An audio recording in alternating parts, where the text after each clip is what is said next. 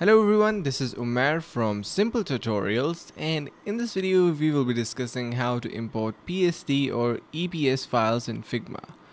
Now before we get started, make sure to head over to the link in the description of this video, using which you can now support to our channel by donating and tipping us. So that will be a huge help to create much more content like this one.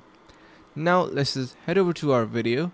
So how to export or import PSDs or EPS files in Figma. Now basically you need to simply head over to your Photoshop.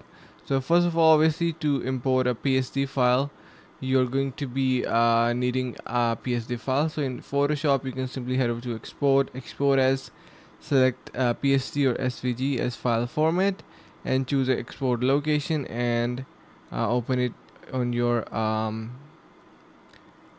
Figma using you can simply open the exported SVG or PSD or EPS file in Figma using file, then place from the menu and make sure to save as Figma file format.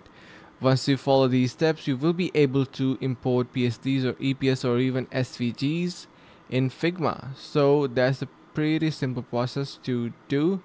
And yeah, you can also use some third-party applications to convert the file formats or stuff like that, but this is the most streamlined and straightforward method. So I hope you learned something new, and if you did so, make sure to head over to the link in the description of this video to keep supporting our channel, and check out our other videos on simple tutorials for more. Thank you so much.